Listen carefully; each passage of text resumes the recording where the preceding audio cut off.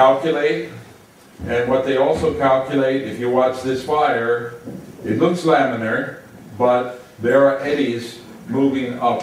So this thing is puffing, and they say they do a pretty good job at getting the puffing cycle. I think that's a good test. When I've seen CFD modelers try to do puffing, they don't seem to get it right. So that looks like a good result to me. And they calculate now other things. Velocity, this is vertical velocity. So nice results. You know, you could argue with differences, but for me as an engineer, that looks good. Now go to horizontal velocity. I mean, to me, that's phenomenally accurate because you're calculating such low flows in this direction through the flame zone. You could look at these flows here. This is half a meter a second. So these flows are of the order of 0.05 meters a second, 5 centimeters per second, down here for some of this data. So very, very slow flows. Obviously, the experiment has to be done carefully, otherwise this flame is going like this, and comparison is meaningless. So they are operating against good data. Now, the toluene, it's much more difficult because there's a lot more soot, and when you get down low in the flame, you see this is a height to diameter ratio, so you're moving down. This is 0.8 up to 3.5.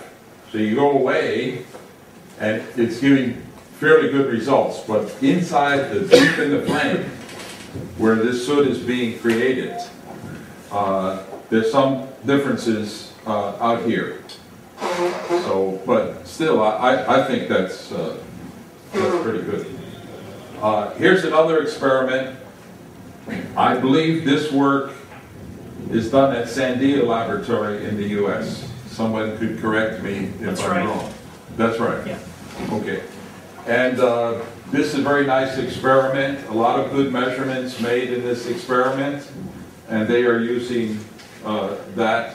Now look, they are using grid size that's variable, obviously. So they really want to capture what's happening in the flame zone in this 1 meter fire now. And they use this different radiation model. Again, modelers like this know what P1 means. Here's their results. Vertical velocity, different positions, moving up the flame. I think not so bad.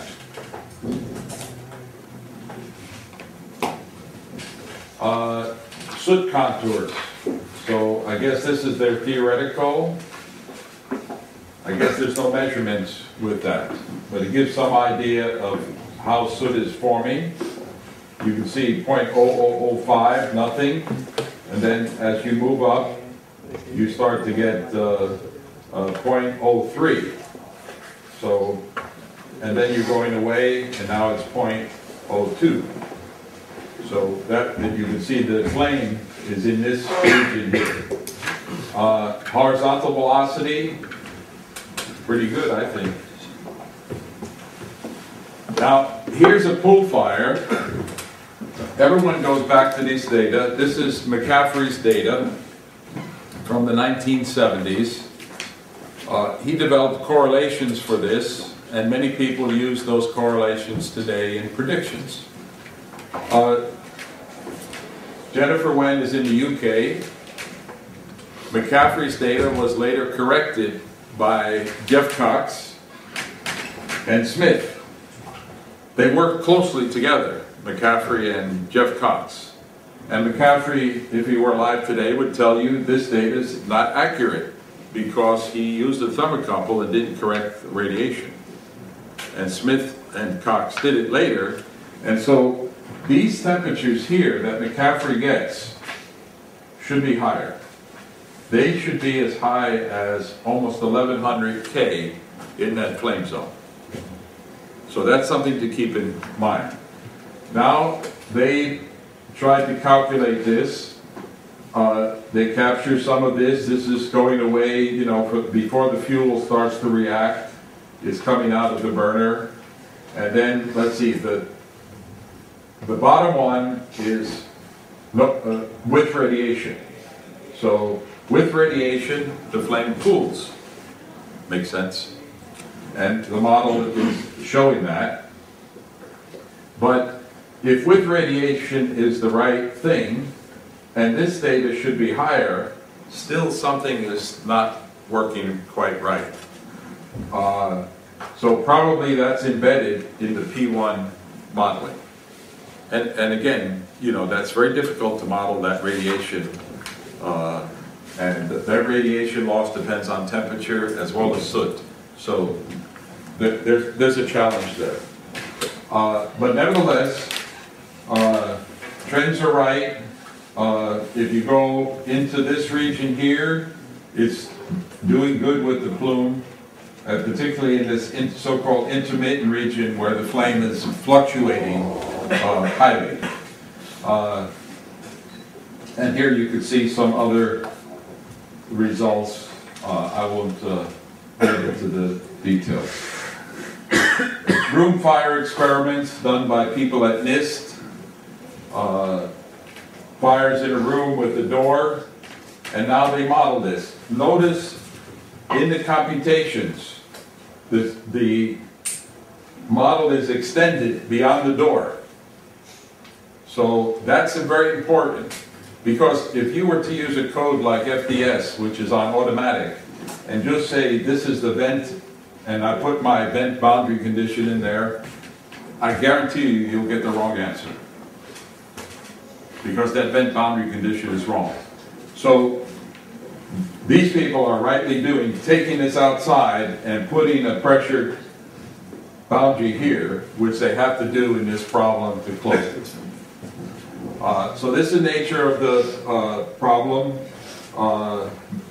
Temperature, species, measured in different places. This is their numerical description. You can see a uniform grid they're using here. And they use 2 grid sizes to do the problem. So, coarse and fine. Their P1 radiation model. And then methane, heptane, toluene. They just compare, I guess, peak steady state results for the results, and you see temperature over range of the fuels, not so bad. I mean, this is 800, this is 800, this is a 45-degree line, pretty good. Doorway velocity, not so bad. Sorry, Professor. Time's up? Okay. Time's up, And there are the conclusions. So thank you. Thank you very much. And I'm sorry that held you up. Thank you.